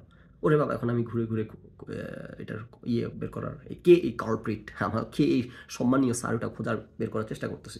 আমি তো দেশে নাই তখন, দেশের কালচার বা ঢাকা ভার্সিটিতে কালচার জানি, যারা আছে তারা সবাই খুব ভালো করেই জানে, সবাই এক বাক্যে একজন স্যারের নাম নিছে সবাই। তখন দেশের বাইরে কয়েকজন স্যার পিএইচডি করতেছেন, আমার ডিপার্টমেন্টের স্যার যাদের সাথে আমার সুসম্পর্ক ছিল ছাত্রাবস্থায়, ওনাদের সাথে কথা হয়েছে, ওনারাও শুনে বললেন যে অমুক স্যার। তখন ডিপার্টমেন্টে যিনি চেয়ারম্যান স্যার ছিলেন, ওনার সাথে দেখা করলাম আমার ডিপার্টমেন্টে, বললাম স্যার দেখেন এই অবস্থা, এই ঘটনা, এখন আমার ডিপার্টমেন্টের কোন স্যার নাকি এই ঘটনা ঘটছে। আমার ডিপার্টমেন্টের স্যাররাও শুনে একটু কষ্ট পাইছে, অবাক হয়েছে, এবং স্যাররা বললো যে আমরা দেখো সর্বোচ্চ চেষ্টা করি আমাদের ছাত্রদের হেল্প করতে, সেখানে আমাদের একজন ছাত্রকে অন্য ডিপার্টমেন্টে গিয়ে এইভাবে করে ক্ষতি করার চেষ্টা করা, এটা খুবই খারাপ কাজ হয়েছে।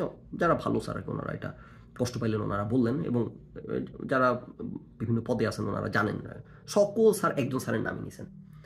উনি হচ্ছেন, দেখি ওনাকে আমি খুঁজে বের করতে পারি কিনা, সকল স্যার ওনার নাম নিয়েছে, মানে সবাই কনফার্ম যে এই ভদ্রলোক হইতেছে এই ঘটনার পেছনে। এই যে এই হচ্ছে সেই ভদ্রলোক, মোহাম্মদ মিজানুর রহমান স্যার, আমার ডিপার্টমেন্টের অ্যাপ্লাইড কেমিস্ট্রি ডিপার্টমেন্টের মোহাম্মদ মিজানুর রহমান স্যার। সবার এক কথা যে এই ভদ্রলোক এটার পেছনে আছে, এবং বললো তুমি শেষ, উনি যেই জিনিস এটার কোনো কাজ হবে না। তারপর সকল স্যারের এক কথা যে তুমি এক কাজ করো, আচ্ছা তখন স্যারাই আমাকে বুদ্ধি দিলেন, দেখো যে এই যে জিনিস কঠিন জিনিস, এর সাথে কিছুই করতে পারবা না, তোমার পেছনে লাগছে মানে শেষ, তোমাকে শেষ করে দিয়ে ছাড়বে। সো এর সাথে কথা বলে লাভ নেই, তুমি এর সাথে কোনো কিছুই করতে পারবে না, তুমি এক কাজ করো, তুমি হচ্ছে এনার যেই স্যার ছিল, মানে উনি যার আন্ডারে থিসিস করছিল, উনি যখন স্টুডেন্ট ছিল, যেই স্যারের আন্ডারে যে থিসিস করছে, আইনুল মুস্তফা স্যার এখন ড্যাফোডিল ইউনিভার্সিটির ডিন, এখনও আছেন কিনা যাই না, স্যার বেঁচে আছেন কিনা এটা তো একটা প্রশ্ন। আমি যখন স্যারের সাথে দেখা হয় লাস্ট 2015 সালে এই ঘটনার সময়, এক্সকিউজ মি, স্যার তখন অনেক বয়স্ক, অনেক অসুস্থ। আচ্ছা যা হোক, সো আমাকে আমার ডিপার্টমেন্টের স্যাররাই বুদ্ধি দিলেন যে তুমি হচ্ছে মুস্তফা স্যারের সাথে গিয়ে ড্যাফোডিল ইউনিভার্সিটিতে দেখা করো, এর সাথে কথা বলে লাভ নাই, এ তোমার পেছনে লাগছে, তোমার চূড়ান্ত ক্ষতি করেই ছাড়বে। সো ওই মুস্তফা স্যার যেহেতু সরাসরি টিচার, মাস্টার্স টিচার, উনি মাস্টার্স করছে মুস্তফা স্যারের আন্ডারে। এখন যারা আবার এগুলা কালচার জানে না, তারা আবার বুঝবে না যে সোনার বাংলার কালচার, ঢাকা ভার্সিটিতে কে কার আন্ডারে অধীনে থিসিস করতেছে, এইটা ডিটারমাইন করবে সে শিক্ষক হইতে পারবে কি পারবে না। আরে বাবার এগুলো নিয়ে যে কত ছ্যাঁচড়ামি চলে আর কত রাজনীতি চলে, এগুলো যারা আমি সোলাইমান সুখান, আরিফার হোসেন শুনে দি হ্যাভ নো ফাকিং ক্লু। আচ্ছা, তো সবাই আমাকে বললো যে এর কাছে যাও, ওই মুস্তফা স্যারের কাছে যাও, এর কাছে গিয়ে লাভ নেই, মুস্তফা স্যারের কাছে যাও। মুস্তফা স্যার যেহেতু ওনার সরাসরি শিক্ষক, মুস্তফা স্যার বললে ওনাকে যদি কিছু হয়, অন্য কারো পক্ষের সম্ভব না এই ভদ্র আমার পেছনে যে লাগছে জোক, এই জোক ছুটানো। আচ্ছা ভালো কথা, মুস্তফা স্যারের থেকে দেখা করলাম। সো আমি যখন ঢুকছি, আমি এটা বললাম খুব নোন ফেস, আমি যখন ঢুকছি স্যার আমাকে দেখেই মানে ড্যাফোডিল ইউনিভার্সিটিতে হাজার হাজার লোক আসতেছে, আমি দেশের বাইরে 3 বছর, র্যান্ডমলি আমাকে দেখে তো চেনার কোনো কারণই নাই, স্যার আমাকে চিনে ফেলছে। আমি ঢোকার পরে, স্যার এই তুমি আমার ছাত্র না? আমি বললাম জি স্যার। ফার্স্ট ইয়ারে থাকতে স্যার আমাদের ক্লাস পাইছিল, ফার্স্ট ইয়ারে থাকতে অর্গানিক কেমিস্ট্রি ক্লাস সম্মত নিত। সো না, থার্ড ইয়ারে থাকতে পাইছিল, হ্যাঁ।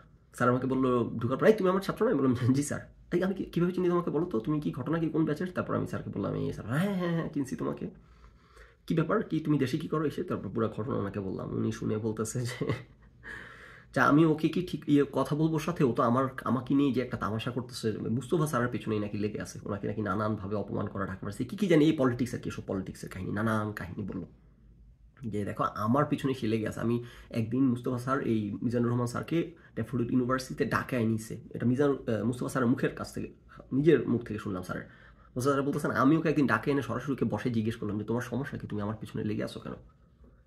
ওনার থিসিস টিচার, ডিরেক্ট স্যার, সেই স্যারের পিছনে লেগে আছে, আর আমি কোন থাকার কোন ছাড়। থিসিস টিচার স্যার ওনার যন্ত্রণায় অতিষ্ঠ হয়ে ওনাকে ডেকে পাঠায়, সরাসরি জিজ্ঞেস করছে কী সমস্যা, তুমি আমার পিছনে লেগে আসো কেন? তো পরে মুস্তফা স্যারই আমাকে বুদ্ধি দিলেন, এই যে ভদ্রলোকের দেখলাম আমরা, যিনি জোকের মতো লেগে আছেন আমার পিছনে এবং সবার পিছনে, ডিপার্টমেন্টের সকল স্যার শুনেই বুঝে গেলেন যে এই ঘটনার পেছনে কে। সো ওনার বস মুস্তফা স্যার আমাকে বললেন যে দেখো আমি তো কিছু করতে পারবো না, এই আমাকে দৌড়ের উপরে রাখছে, তুমি একটা কাজ করতে পারো, তুমি পাপিয়া হক ম্যাডামের সাথে কথা বলো। পাপিয়া হক ম্যাডামের এবার একটু ছবিটা আমরা দেখার চেষ্টা করতে পারি। পাপিয়া হক ম্যাডাম তখন হচ্ছেন সেনেট মেম্বার ঢাকা ইউনিভার্সিটিতে তখন, by that time. Doctor Papiya হক, এটা কি পাপিয়া ম্যাডাম? এখন হিজাবও করতেছেন নাকি? কোন ডিপার্টমেন্ট, আপনি কোন ডিপার্টমেন্টের? অ্যাপ্লাইড কেমিস্ট্রি, হ্যাঁ ম্যাডাম এখন হিজাবও করতেছেন, অবিশ্বাস্য ব্যাপার আছে। যাও কে যে আমার পাপিয়া ম্যাডাম, ওকে অ্যাপ্লাইড কেমিস্ট্রি, আমি ঢাকা ইউনিভার্সিটি ওয়েবসাইট থেকে ছবি দেখাচ্ছি। হায় রে আল্লাহ, সবসময় যে বলি বাঙালি নামাজ রোজায় ঠস ঠসে, নামাজ রোজা দাড়ি পর্দা সারাদিন খালি ধর্ম ধর্ম ধর্ম, কলুষিত প্রাণী পৃথিবীর বুকের দ্বিতীয়টা নাই।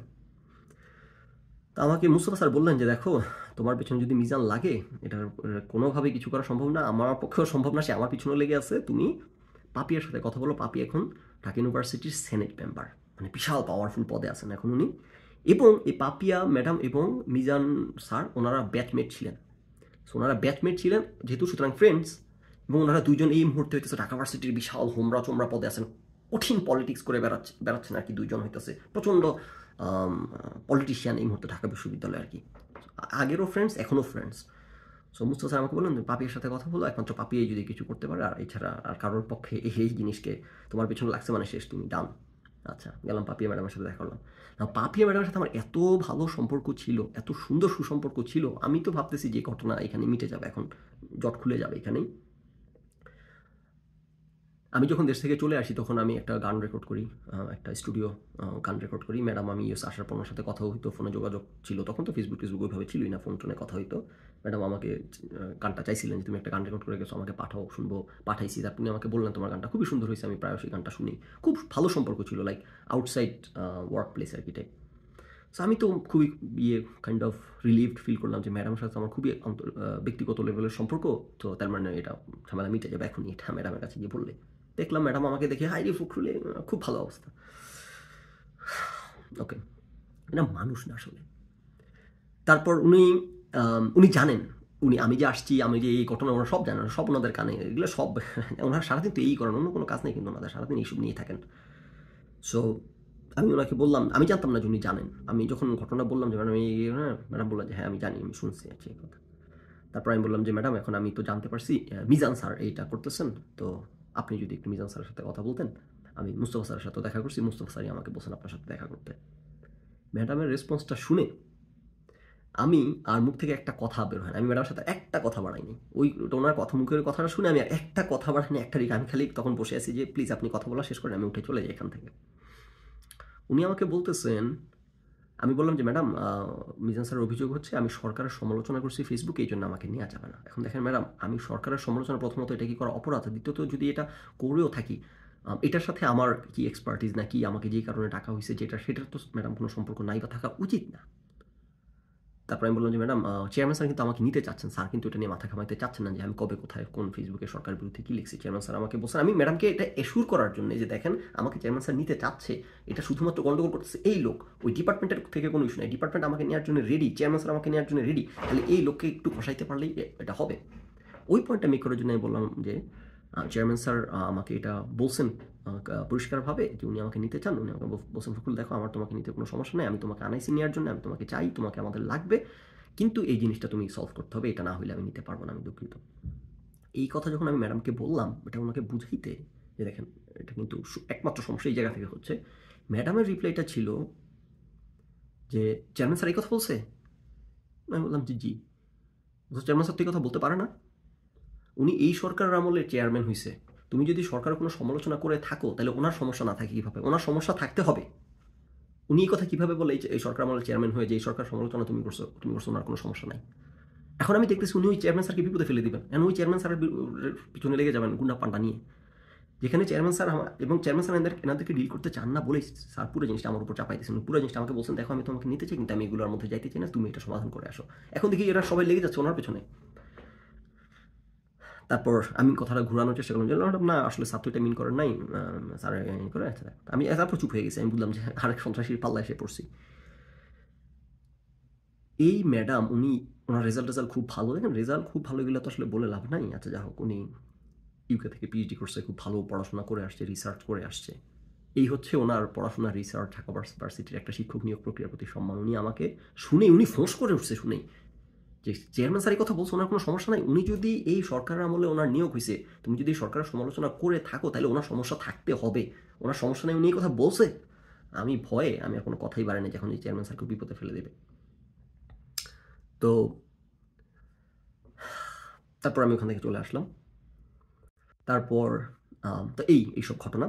তারপর এখন মিজান স্যারের সাথে দেখা করতে হবে, আর কোনো রাস্তা নেই, সকল স্যারদের সাথে কথাবার্তা বলে যারা অভিজ্ঞ স্যার সবার শুনে টুনে সব ঘটনা যে দেখো যেটা কোনো রাস্তা নেই, যা বোঝা যাচ্ছে এখন তোমার মিজানের সাথেই কথা বলতে হবে, এই জিনিসটি না করতে পারলে কোনো লাভ নেই। তারপর গেলাম মিজান স্যারের সাথে দেখা করে কথা বলতে, ওনার সাথে ওনার বাসায় গেলাম দেখা করতে রাতের বেলা, নাই উনি এক অবিশ্বাস্য ব্যাপার, তখন ভিসি হচ্ছে আরিফিন সিদ্দিকী স্যার, ও আচ্ছা, তো ভিসি হচ্ছে আরিফিন সিদ্দিকী স্যার, তখন মিজান স্যারের সাথে দেখা করতে গেছি। মিজান স্যার তখন আমাকে বললেন যে ওনার কাছে এতগুলা কারা জানি মেসেজ টেসেজ পাঠাইছে, তো আমি তখন ধারণা করছি আমার কোনো ফ্রেন্ডই হবে, কারণ আমার ফ্রেন্ড লিস্ট থেকে এইগুলো দেখেন আপনার ক্ষতি সবসময় আপনার কাছের লোকরাই করে, এবং আমার একটা সন্দেহ কারা হইতে পারে, আমার অনেক ফ্রেন্ডরাই ঢাকা ভার্সিটির টিচার হিসেবে ঢুকছে এবং পলিটিক্যাল নিয়োগ বা ঢাকা ভার্সিটি সবগুলোই পলিটিক্যাল নিয়োগ, এরা অ্যাক্টিভ পলিটিক্স করতো। তো আমার ধারণা যে আমার কারণ আমি যে দেশে আসতেছি নিয়োগের এগুলো কেউ জানে না, আমি কাউকে জানাই না, কারণ আমি জানি এখানে জানলে গুন্ডাপান্ডা কোন দিক থেকে কোন বিপদ হবে, একটা পাখিও জানতো না কেউ, তাহলে কীভাবে এটা হঠাৎ করে এরকম করে এত দূর পর্যন্ত শিক্ষকদের কানে গিয়ে পুরা যারা প্রয়োজনীয় সন্ত্রাসী সেই প্রয়োজনীয় সন্ত্রাসী শিক্ষকদের কানে চলে গেল কীভাবে করে। তো আমার একটা খুব সিরিয়াস সন্দেহ যে যারা ঢাকা ভার্সিটির টিচার আমার ফ্রেন্ড, এদের ফ্রেন্ড হয়ে এদের কান পর্যন্ত গেছে, এরা জায়গা মতো গিয়ে লাগে। যাও, এটা আপনি নিশ্চিত থাকতে পারেন আপনার ক্ষতি আপনার কাছের লোকরাই করে। যাও। সো মিজান স্যার আমাকে বললেন যে ওনাকে নাকি এতগুলা করে মেসেজ পাঠাইছে কারা কারা, যে আমি হইতেছে এই করে, উনি বলতেছে আমার কাছে এইগুলো আছে, উনি আবার এগুলো সব প্রিন্ট করে ওনার কাছে। এরা যে কোন লেভেলের সন্ত্রাসী রে ভাই, এগুলো বলে বিশ্বাস করানো যাবে না, ইতিবাচক বলাবানের বলে এগুলো বিশ্বাস করতে পারবো না। উনি বললেন আমার কাছে এগুলো সব কিছুর রেকর্ড আছে প্রিন্ট করা, তুমি সরকারের সমালোচনা করছো না, উনি সরকারের সমালোচনা করছি এটা কোনোভাবেই ইয়ে করা যাবে না। আমাকে তারপর অন্য স্যাররা বললেন যে শিক্ষক সমিতির ওই টিএসিতে না, যে নীলক্ষেতে শিক্ষক ক্লাব আছে একটা, নীলক্ষেতে একটা ঢাকা ভার্সিটি টিচারদের ক্লাব আছে, ওইখানে আমাকে পাঠাইছে আবার আরেক বড় নেতা স্যারের সাথে দেখা করতে। সেই নেতা স্যারের সাথে দেখা করলাম, সেইখানে আবার গিয়ে দেখি সারাদিন পলিটিক্স নিয়ে কথাবার্তা, এইগুলোর শিক্ষক মনে হবে না, আপনি এদের সাথে একটু ওঠা বসা করলে মনে হবে মাফিয়া সন্ত্রাসী এক একজন, শ্রদ্ধেয় শিক্ষক মনে হবে না। এগুলোর মধ্যে কয়েকদিন কিছুদিন চলাফেরা করে মানে মুখে বমি আসার মতো অবস্থা, এদের সাথে একটু ওঠা বসা করতে হয়েছে, কিছুদিন পিছন পিছন দৌড়াইতে হয়েছে।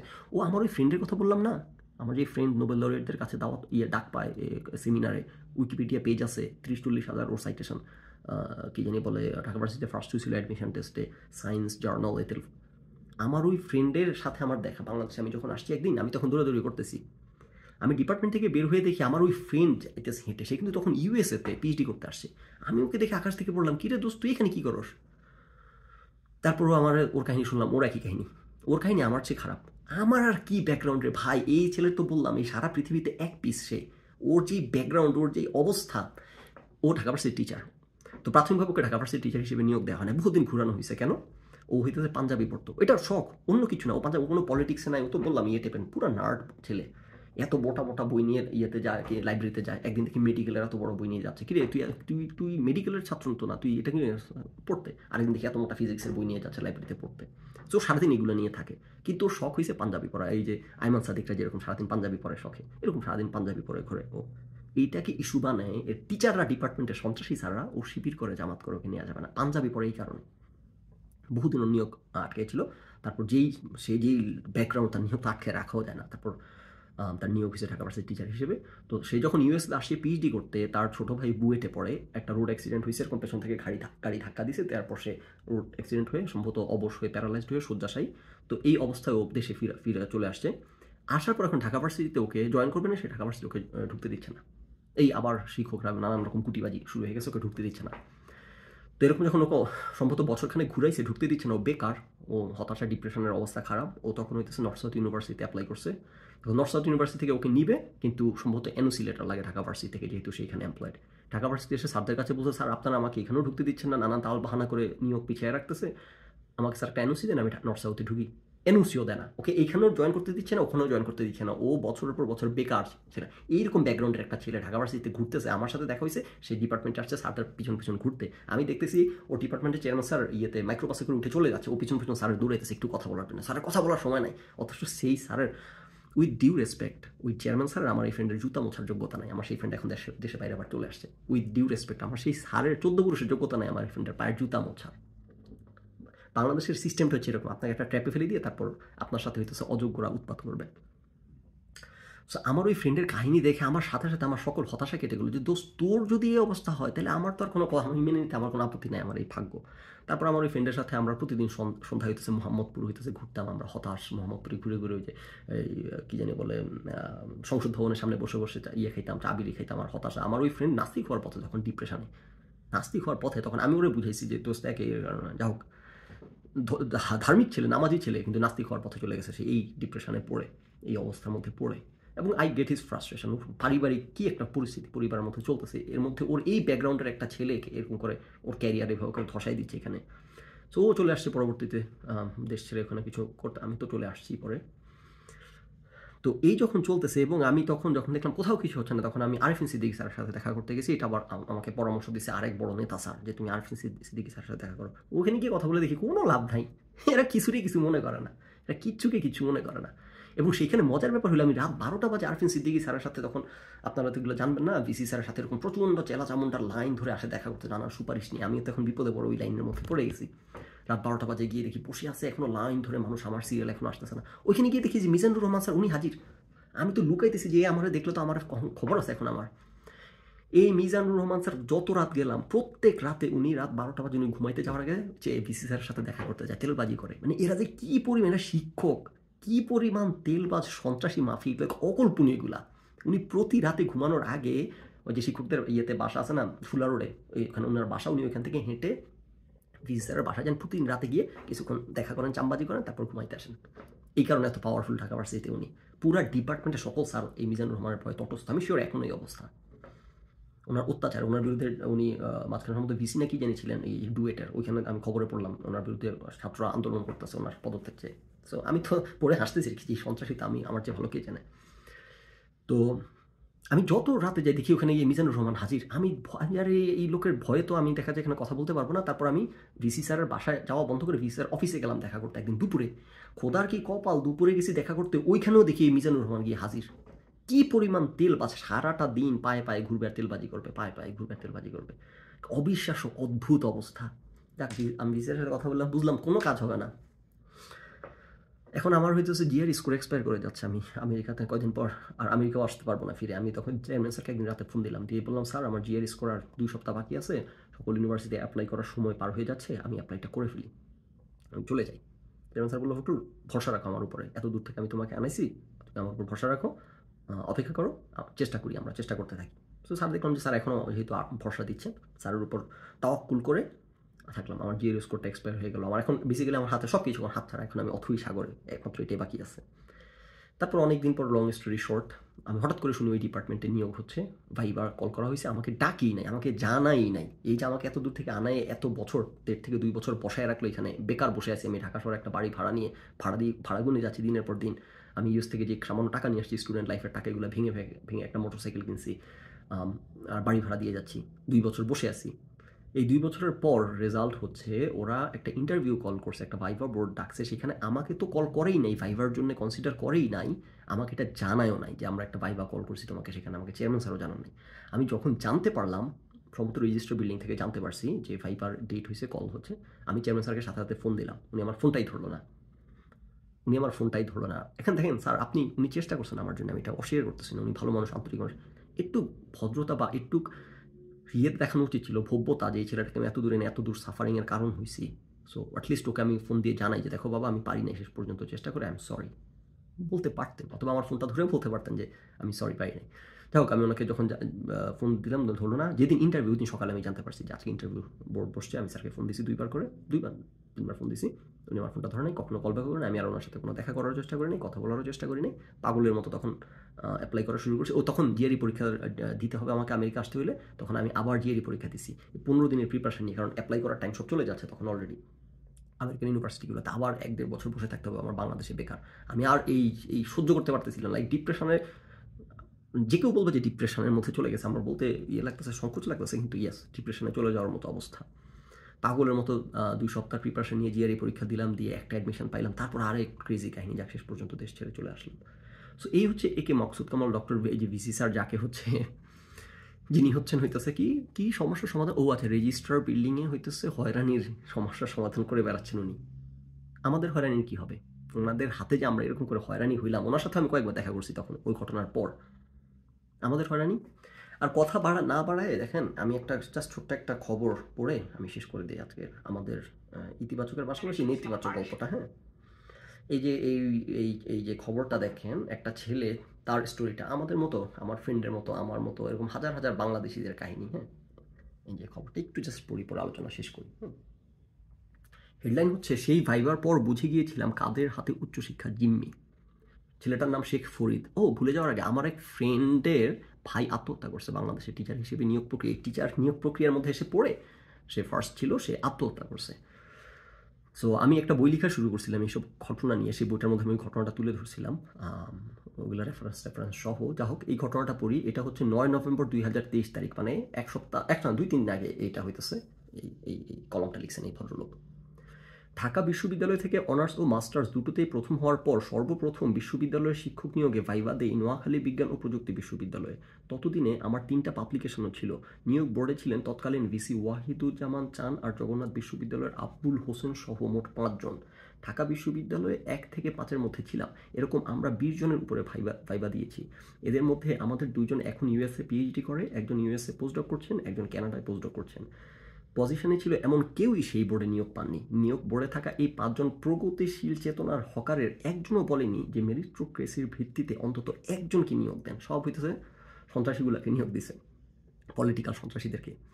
সেদিনের সেই ভাইবার পর আমি বুঝে গিয়েছিলাম এই দেশ কারা চালায়, এদের উচ্চশিক্ষা কাদের হাতে জিম্মি। আমি সিদ্ধান্ত নিয়েছিলাম আর কোথাও ভাইবা দিব না। এরপরে এক বড় ভাই পরামর্শ দিয়ে বললেন আমি যেন দেশ ছাড়ার আগে আরও 5 বছর চেষ্টা করি।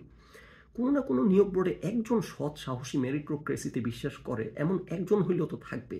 ওনার মতে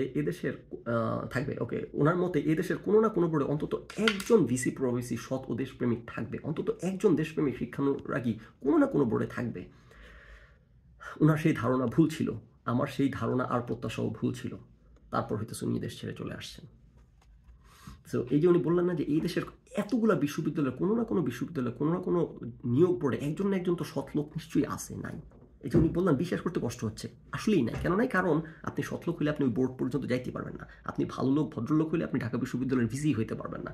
আপনি ভালো লোক ভদ্রলোক হইলে নিয়োগ বোর্ডের হইতে পারবেন না। আর অনেক কাহিনী আছে। তখন দেখা করতে গেছিলাম আমি এক ম্যাডামের সাথে ঢাকা বিশ্ববিদ্যালয়ের, উনি সবসময় হাতাকাটা ব্লাউজ পরেন, নামটা ভুলে গেছি ওনার, কি নাম জানি, ভবিষ্যৎ দাপুটে নেতা, শিক্ষক নেতা ছিলেন ওনারা সকলে। সারাদিন টিভিতে এনাদেরকে আপনারা দেখছেন, সারা জীবন দেখে বেড়াইছেন ওনারা। সো তখন এই প্রক্রিয়ার, সো আমার কাছে সবচেয়ে, মানে এটা ওই যে ভদ্রলোক বললেন না যে উনি বিশ্বাস করতে পারেন না যে এত বড় দেশে, এত বড় ইউনিভার্সিটিতে, এতগুলো ইউনিভার্সিটি কেউ নাই একজন লোক যে কেয়ার করে। আমিও এরকম একটা ইমপ্রেশনের মধ্যে ছিলাম যে একটা ডিপার্টমেন্ট অচল, সেই ডিপার্টমেন্টে প্রতি বছর 40 জন করে অনার্সের ছাত্র ভর্তি করে, মাস্টার্সের ছাত্র ভর্তি করে, ক্লাস নেওয়ার জন্য কোনো টিচার নাই, ইন্ডিয়া থেকে একজন লোক এসে ক্লাস নিয়ে চলে যায়। এদের তো ন্যূনতম খারাপ লাগে যে একটা ডিপার্টমেন্ট এতগুলো ছাত্রকে এভাবে চালাইতেছি দিনের পর দিন, একটা শিক্ষক নাই, আমরা একটা লোক পাইছি তার সাথে শয়তানি না করি। আমি ভাবছিলাম তারা এতটুকু বিবেক, এতটুকু সততা ঢাকা বিশ্ববিদ্যালয়ের শিক্ষকদের মধ্যে নিশ্চয়ই আছে। এবং টু মাই আটার service, they don't give a fucking dam about anything else. এক অবিশ্বাস্য ব্যাপার। এটা আমিও বিশ্বাস করা আমার জন্য কঠিন, এটা আমি দেখে আমার তখন বিশ্বাস হয়েছে, এটা আমার জন্য একটা I opening experience. They don't give a dam about anything else. এরা শুধুমাত্র এদের সন্ত্রাসী, এরা এগুলো নিয়োগ যে দেয় এগুলোর অন্য কাহিনী বললে যারা জানে যে এরা শিক্ষক সমিতির নির্বাচন হবে, সেই শিক্ষক সমিতির নির্বাচনে নীল দল সাদা দল থেকে এরা পলিটিক্স করবে, ভোটাভুটি করবে, সেই ভোটে আবার শিক্ষকরা ভোট দেয়। এখন সে যদি তার দলীয় জেলা চামুন্ডা নিয়োগ দিতে পারে তখন সে তার শিক্ষক সমিতির ভোটে তাকে ভোট দিবে। এগুলো কঠিন মাফিয়া, এরা কঠিন অবিশ্বাস্য মাফিয়া। সো আমি তখন নিজে দেখে আমার এই ভুল ভাঙলো আর কি, যে এই দেশে এরা কোনো কিছুর পরোয়া করে না। এটা এমন একটা দূষিত দেশ, এমন একটা পচা এই যে দেখলাম আমরা 19 থেকে 29 বছর বয়সী ছেলে পেলে 82% দেশ ছেড়ে চলে যেতে চাচ্ছে, এই দেশে থাকতে চায় না। তারা কিন্তু এই দেশের কোনো রূপ দেখে নাই। এইসব এক্সপিরিয়েন্সের মধ্যে তারা কেউই যায় নাই। বাংলাদেশে যত মোটিভেশনাল হালুয়া খুরুগুলো আছে, যত এই যে সোলমান সুন, আরিফার হোসেনের পেজে লাইক দিয়ে বেড়ায়, সব কিন্তু ইউনিভার্সিটি গোয়িং পোলাপান, স্কুল কলেজ গোয়িং পোলাপান, যারা বাপের হোটেলে খায়। এই দেশের সন্ত্রাসী মাফিয়াদের কোনো চেহারা, এরা সবাই কিন্তু তাদেরকে অনেক সম্মানীয় শিক্ষক হিসেবে জানে। এই শিক্ষকদের কিন্তু দুইটা রূপ, একটা হচ্ছে শিক্ষক রূপ, একটা হচ্ছে কলিগ রূপ। এরা যতদিন শিক্ষক ততদিন অনেকে বাবার মতো এরকম অভিনয় করে, তারপরও কিন্তু আমরা ওনাদের সন্ত্রাসী চেহারা ফ্রম টাইম টু টাইম দেখি। যখনই আপনি এদের কলিগ হওয়ার চেষ্টায় নামবেন তখন আপনি এদের আরেকটা রূপ দেখতে পাবেন। এটা আবার আরেক সন্ত্রাসী রূপ, একটা হচ্ছে শিক্ষক সন্ত্রাসী রূপ, তখন হচ্ছে কলিগ সন্ত্রাসী রূপ। সো এই দেশের কোনো ভবিষ্যৎ নাই। এখন আমি যে বলি, আমার এক ছোটো ভাই জুনিয়র, আমার ঢাকা ভার্সিটির এক জুনিয়র ছোটো ভাই, ও হইতেছে ড্রপ আউট করে সে বিজনেস করা শুরু করছিল, সেকেন্ড ইয়ারে থাকতে ড্রপ আউট করে। তখন আমি ওকে কথা হচ্ছিল, আমি তখন গেছি, আমি ওকে বললাম যে ভাই তুমি এই কাজটা করো না, হ্যাঁ এটা সোনার বাংলা, এখানে তুমি এটা আমেরিকা পাও নাই যে তুমি ড্রপ আউট হয়ে ফেসবুক খুলে ফেলবা। সো আমি বললাম আর কি যে পড়াশোনাটা শেষ করো অ্যাটলিস্ট, বাংলাদেশে কবে কোন বিপদে পড়ে যাবা ইউ নেভার নো, কে কোথায় কোন বিপদে ফেলে দিবে তারপর আফসোস করবা। এবং সে 4-5 বছর পর, আমার কাছে সব মেসেজ টেসেজ আছে এগুলা, সে 4-5 বছর পর আমাকে মেসেজ করলো, করে একদিন আমাকে মেসেজ করে বলতেছে ভাইয়া ব্যবসা খুব ভালো করতেছিল ও, হঠাৎ করে একদিন পুলিশ এসে এলাকার মধ্যে কে তার পেছনে লেগে গেছে, আমার পেছনে যেরকম লেগে গেছে একজন স্যার, তার পেছনে কি লেগে গেছে, লেগে গিয়ে পুলিশ জ্বালাই দিয়েছে। পুলিশ এসে তাদের সমস্ত বিজনেস করার একটা লাইসেন্স কার্ড না হোয়াট একটা কার্ড থাকে সরকার থেকে পায় বা এরকম কিছু একটা, পুলিশ এসে ওই কার্ডটা ওর কাছ থেকে নিয়ে গেছে এবং ওর ব্যবসা হইতেছে এরকম মাঠে মারা পড়ার মতো অবস্থা। এবং সে খুবই হতাশ, এদিক থেকে ইউনিভার্সিটি থেকে ড্রপ আউট করছে, পড়াশোনাও করে নাই। তো আমাকে ফোন দিয়ে বললো ভাই এই অবস্থা, আপনি যে বলছিলেন আপনার কথা তখন করে নেই যে ভাইয়া আপনাকে আজকে জানাইতেছি আপনার বদদোয়া লেগে গেছে। আমি বললাম দেখো যা হয়েছে ইটস অলরেডি টু লেট। আমি বলবো না তোমার জীবন থেকে 4 বছর গচ্চা গেছে, তুমি এখনই আবার পড়াশোনা করো, অনার্সটা শেষ করো, আমেরিকা চলে আসো। আমার সেই ছোটো এখন আমেরিকা আছে। তো এই আর কি, এই যে 82% ছেলে পেলে যারা আসো দেশে এখন পর্যন্ত, দেখেন এই দেশকে নিয়ে যারা গুণগান গায় তারা সবাই কিন্তু এই দেশে ভালো আছে, দেখি গুণগান গায়। যারা ভালো নয় তারা কিন্তু গুণগান গায় না, যারা পদে পদে হ্যারাসমেন্টের শিকার হচ্ছে, হয়রানির শিকার হচ্ছে, এরা কিন্তু এই দেশে গুণগান গায় না। গুণগান যারা গায় যারা হইতেছে ভালো আছে এই দেশে। এবং এই দেশে কারা ভালো থাকে, এই যে আমাদের এই যে সাররা চামবাজরা, যারা তেলবাজ, যারা চামবাজ, যারা সন্ত্রাসী, এই সন্ত্রাসীরা কিন্তু মিলেমিশে এই দেশটাকে একটা স্বর্গরাজ্য বানায় রাখছে এরা তাদের জন্য। আর আমাদের মতো সাধারণ মানুষ যারা এই সন্ত্রাসী মাফিয়াদের জালের অংশ না, বিস্তারের অংশ না, আমাদের জন্য এগুলো নরক। সো এই জন্য আমার তরুণ প্রজন্মের প্রতি আহ্বান থাকবে যে তোমরা আমাদের কাছ থেকে মোটিভেশনাল গল্প না শুনে, ইয়াহিয়া আমিন, সোলামান সুখন, আরিফার হোসেনের, যে আমাদের কাছ থেকে আমার গল্পটাই, যে ভদ্রলোকের গল্পটা বললাম, এরকম হাজার কোটি কোটি গল্প, এগুলা হইতেছে বাংলাদেশের গল্প। এদের এই মুষ্টিমেয় বাবুদের গল্প, এলিটদের গল্প না শুনে এরা বোঝানোর চেষ্টা করবে এরা চোখে লাল চশমা পড়ছে, এদের কাছে সারা পৃথিবী লাল দেখাচ্ছে, এরা ভাবতেছে সারা পৃথিবীটা লাল। এরা হইতেছে নানান রকম চামবাজি তেলবাজি করে নানান সুবিধা পায়, এই দেশটা তাদের কাছে স্বর্গ, তারা এই দেশে মনিব, আমরা এই দেশে ভৃত্য। তো তোমরা যারা এই দেশে মনিব হইতে পারবা না, যাদের সেই যোগ্যতা নাই, আমাকে যা সার্ভ ছিল তুমি এই দেশের জন্য ফিট না, তুমি কেন ওনাকে চিনলা না, তুমি কি সারাদিন টিভিতে দেখা যায় ওনাকে। সো তোমরা যারা আমাদের মতো ফিট নাই দেশের জন্য, তোমরা যারা এই দেশে মনিব হইতে পারবা না, ভৃত্যের জীবন যাপন করতে হবে তোমাদেরকে, তোমরা হইতেছে যে নিজে এগুলোর মধ্যে করে ফাইন্ড আউট করার দরকার নাই, আমাদের গল্পগুলো শুনে হইতেছে সেখান থেকে শিক্ষা গ্রহণ করো এবং সময় থাকতে অ্যাক্ট করো। সারা জীবনের জন্য একটাই জীবন, এই একটা জীবনকে ধ্বংস করে দিও না।